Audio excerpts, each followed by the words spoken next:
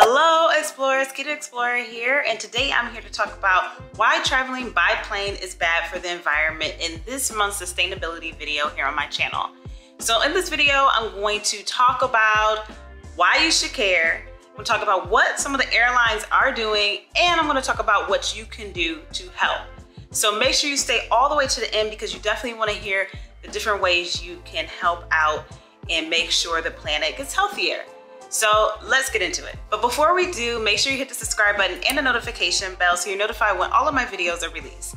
On my channel, I talk about all things travel and sustainability. Now let's get into today's video. So first of all, let's talk about why we all should care.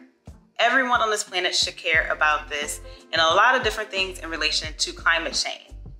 So if you didn't know, I don't know where you have been, but we're currently fighting to reduce carbon usage, meaning the reduction of fossil fuels, which are things like oil, your gasoline to your car, as well as stopping deforestation. Those are two major things that are contributing to climate change, making the planet as a whole collectively warmer. So let's step back for a minute to maybe help you understand more for some people who may not understand that the planet needs our help.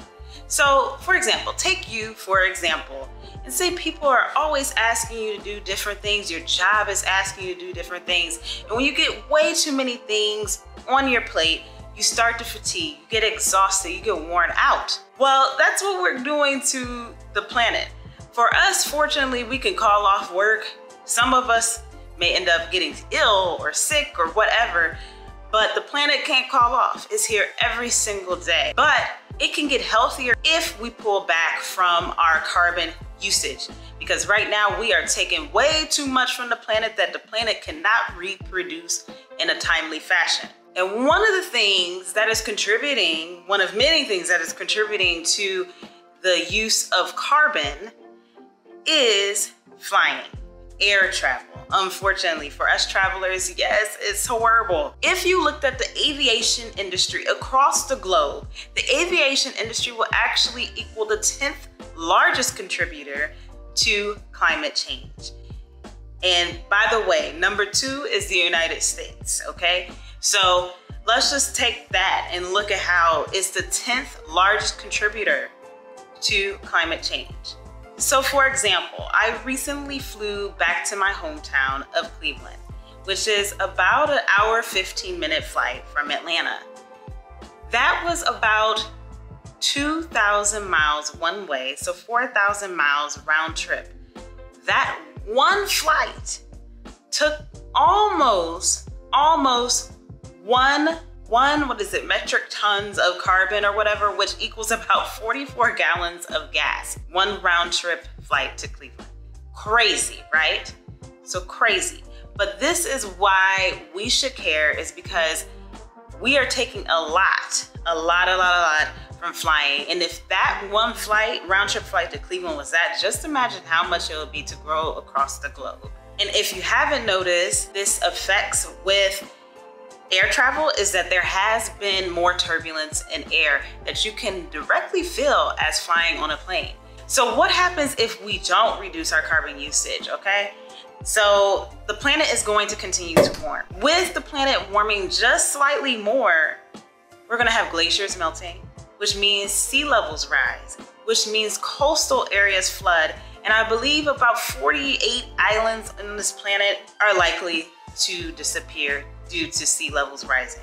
Also, with the temperature being hotter, you have more droughts. Also, air pollution gets bad, meaning it's bad for us as people. There's gonna be more insurance claims. It's gonna be more expensive for us. It's gonna be unhealthy for us. And there's gonna be people and animals that lose their lives.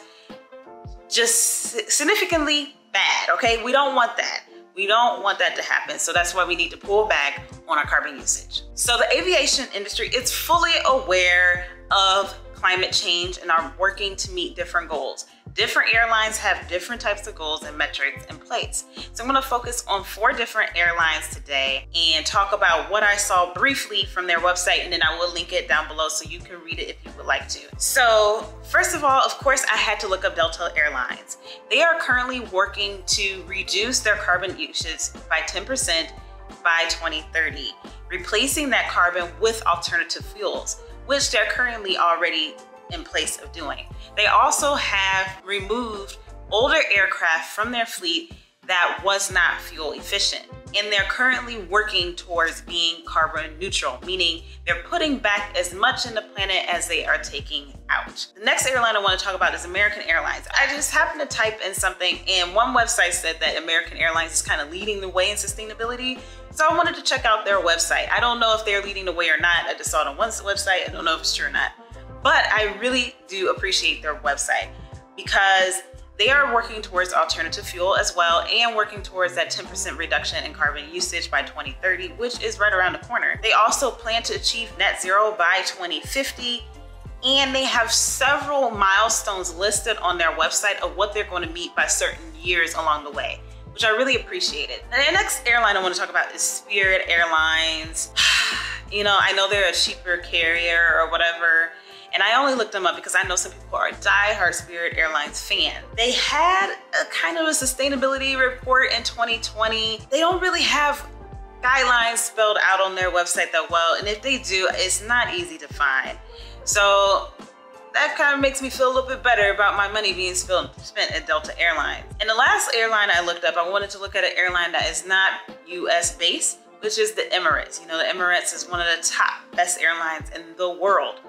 The Emirates has been very well laid out on their sustainability goals on their website. It is amazing.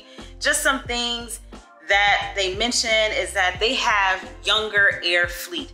So with it being newer aircraft, obviously these aircrafts are more efficient with fuel. Also, they have a comprehensive fuel program, which I don't know all of the details about that, but I will link Emirates website down below so you can fully review what their sustainability program is. Airlines are working towards reducing carbon usage, looking for alternative fuels. I believe I read once before that they are testing a lot of different alternatives for fuels and making planes more efficient so they don't burn as much fuel when flying. So definitely when you do go to fly, try to book with an airline that is more sustainable and working towards those carbon neutral goals. So now let's talk about what you can do to reduce your carbon usage when it comes to air travel. First of all, reduce the amount of flights. That's the easiest thing, and you save money and time. Reduce the amount of flights that you take in a year. I challenge you in one calendar year, 112 months, to reduce your flight usage. You can do this by just not traveling, okay? Just don't travel, stay at home, do more local things. But also you can reduce this by, if it's somewhere close by, maybe it's less than a 2-hour flight, then probably it means it's pretty close. You can drive by car, which will definitely be not the best thing, but you can always rent an electric vehicle, which is better, or a more fuel efficient vehicle, which is way better than air travel.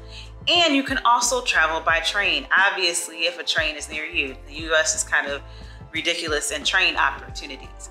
But those are alternatives to travel somewhere instead of by plane, because plane is really carbon heavy, okay? Really carbon heavy compared to cars and trains.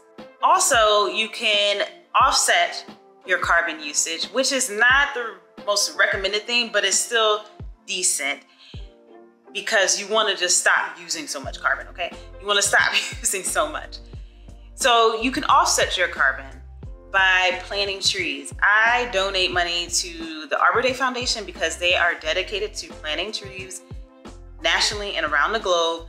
And it's only, I believe, like $1 a tree, something really cheap. And they plant trees in areas that need trees planted, which trees are critical to this fight against climate change. So I highly recommend that you donate and plant trees. Donate and plant trees towards the amount of carbon that you use when you travel, okay? Next up, you also want to calculate how much carbon you're using. I will link a website down below to help you calculate how much carbon you're using overall in life. And you can actually take it to the EPA's website, which gives you an estimate on how much that is. And also this website with the calculator, they actually give you plans on what to do to help you reduce your carbon intake once you fill out the form. It takes less than 5 minutes, unless you just have so many things going on. It may take a little bit longer, but it's really easy to find out. And like I said, try to fly airlines that have sustainable goals and are working towards reducing their carbon usage. Okay, explorers, so that is the end of this video. I hope you understood why, what could happen, what airlines are doing, and what you can do to help reduce your carbon usage in relation to air travel. Because obviously, if we don't reduce carbon usage, it's not going to be good for any of us. Not one person on this planet. So if you enjoyed this video, make sure you hit that like button. Please don't forget to subscribe and hit that notification bell. It is free for you to do so, and it helps me provide more better content to you in the future. If you're already a subscriber, thank you so much. I truly appreciate it. If you have any questions or comments about this video, please leave them down below in the comment box, but keep it classy because it won't get approved if you don't. Make sure you share this video with your friends, family, and social media networks so they can get this information as well, because the more people who know, the better it will be. Thank you so much for watching. Have a great day or night wherever in the world you are. Bye.